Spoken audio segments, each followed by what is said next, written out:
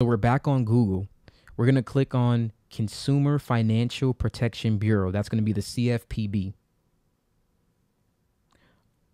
All right. Once we go here, we're going to choose the option at the very top right-hand corner, submit a complaint. At the bottom, if you scroll down, we can select start a new complaint. And from here, it'll ask you to sign in. Same thing, first name, last name, email address, phone number, create a password, and then you're going to sign up and you're going to verify your email.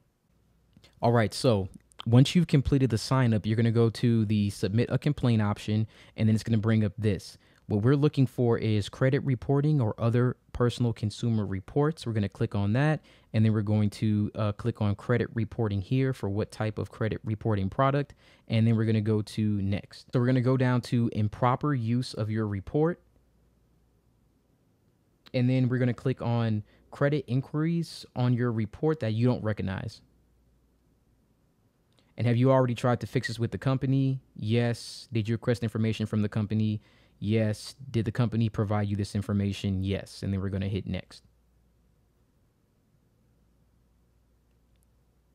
All right. So right here, all the inquiries that we had from the CFPB, we're going to type them here. So the Bank of America example that we had with the date that we had, Chase Bank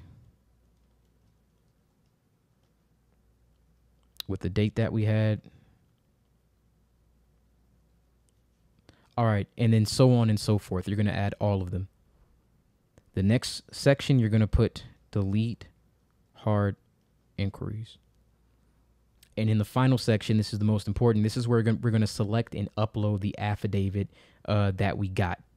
All right, so add that here, and then we're going to hit next. And then for the company name, this is where we're going to get all of our companies. We're going to type in all the credit bureaus, Experian. I usually just use the first one here, the one in all caps. We need the information here, and this is a secure website, so don't worry about your information being compromised. You can put all that here.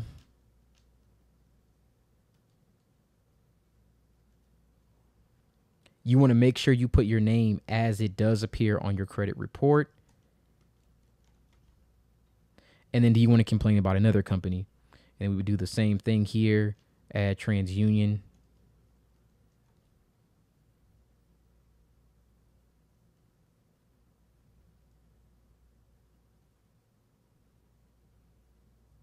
And then same thing, so on and so forth. And then we're going to also add Equifax. All right, so who are you adding all the information for? You can choose myself.